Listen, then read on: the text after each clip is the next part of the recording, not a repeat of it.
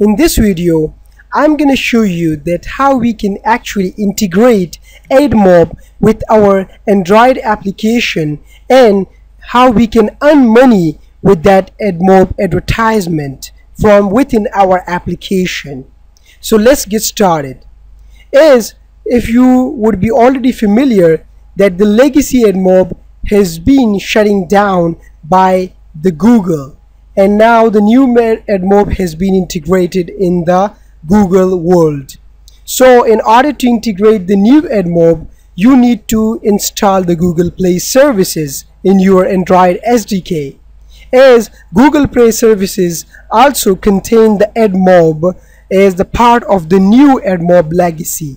So I'm just going to open my SDK manager, and then at the bottom under the extras folder, remember to check on the Google Play Services checkbox and make sure that it is installed. If it is not installed, then click on the Install Packages button and it will begin to install.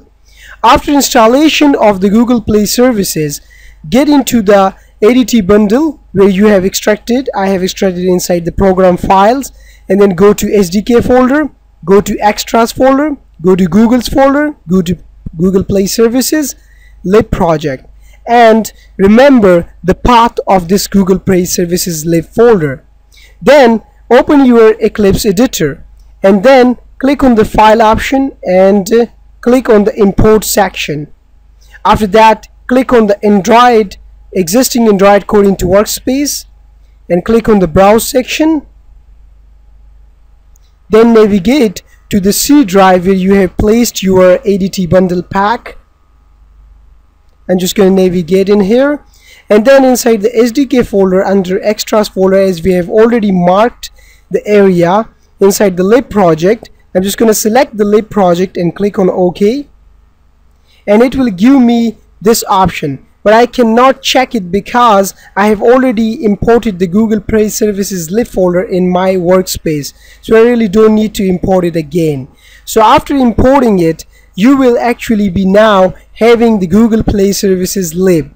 Now if you want to actually integrate the Google Admob advertisement with your application, then you have to actually import this Google Play Services lib in your folder. I'm just gonna remove this one.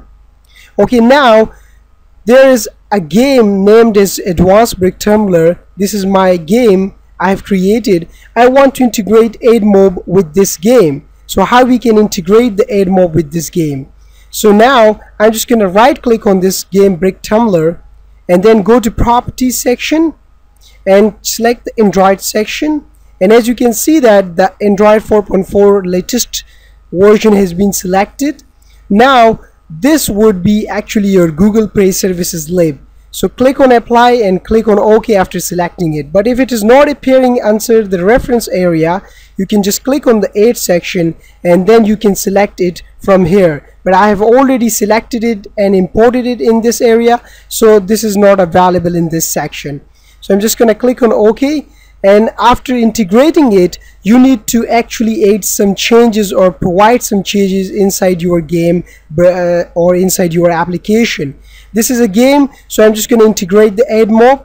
So inside your activity, whatever activity you are using, you have to actually place these three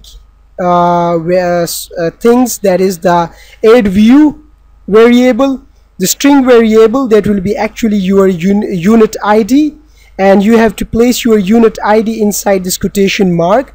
Now you will be confused, what is unit ID? Well, you will get unit ID when you actually sign up for Admob account, and if you just get into it in this section, I have already signed up for Admob account, and after signing up to Admob account, you will get this section. So I'm just going to click on the new add unit, and then I will be confronted with this section. I can actually select the game from here, as I have already selected from the Google Play Store. You can select the game or you can just integrate Admob if you have installed your game or uploaded your game to Google Play Store.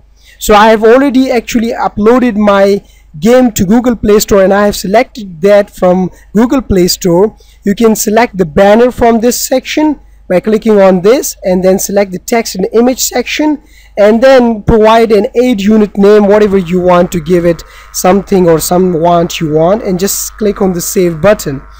After that, you will actually give this section, you will be actually confronted with this section and as well as this aid unit ID. Just copy this aid unit ID and paste it inside this section. So now we have two variables, that is aid view and the aid unit ID. Remember this one, this is very important. After that, you need to get into your application main area, that is onCreate method.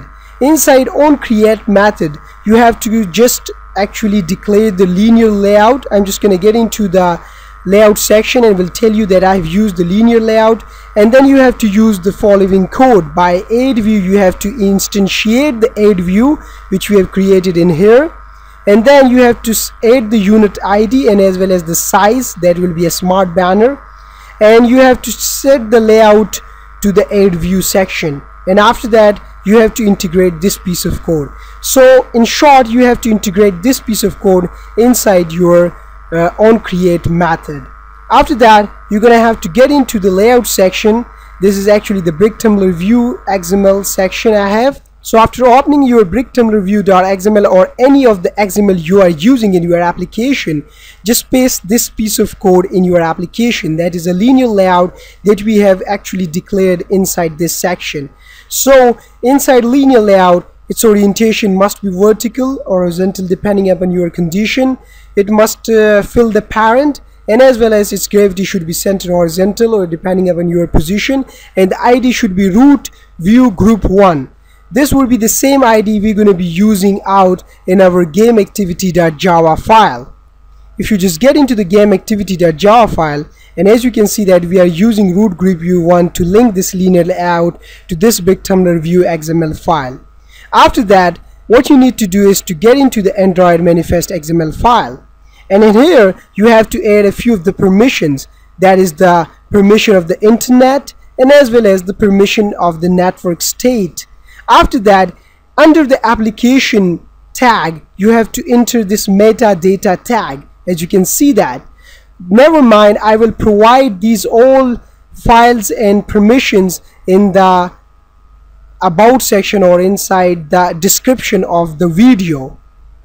After you have placed this code, now you get into this one, and just before closing the application tag, you have to enter this code. As you can see that activity Android name com.google aids activity, and you have to provide the config changes, that is keyboard and blah blah blah. After putting all of these options, you are now able to successfully actually play your game and provide the admobs and link your admobs with your application. So whenever you are actually using the Admob application and the Admob advertisement in your application, you can get into the home section and you can check out that how much earnings you have got from your Admob application advertisement and how much impressions you have got, and the full detail will be provided in here in the home section of Admob. Now in order to check our application, I'm just gonna open my BlueStack emulator, that is actually an Android emulator, and I have already installed my BrickTumbler game. I'm just gonna open my BrickTumbler, and now I'm just gonna press the play button, and now as you can see that the ads will appear on the top section of these bricks, but it will take some time to appear on the top section. And just within few seconds, your ad will actually appear in here on the in the bottom section depending upon your position. I have actually placed my ads on the back of my bricks of the game. So whenever I hit the brick, the ad will appear, and as you can see that these ads are actually appearing just below my bricks. And I'm just gonna play the game. And as you can see that the bricks has been appeared, and as this ad is actually appearing on the back section of my app. So in this way, you could actually integrate the advertisement of Admob in your application. And this is the locate. As you can see that it is actually giving me this problem I'm just gonna could not find class Android fragment activity, and these will be giving such problems, but it doesn't matter. It won't affect any of your advertisement section. These will be definitely different warnings and different errors it will be actually providing, but it doesn't matter unless your application advertisement is appearing successfully in your application. So these matters are really not actually going to work out for that purpose. So in this way you could actually simply integrate your advertisement in your application.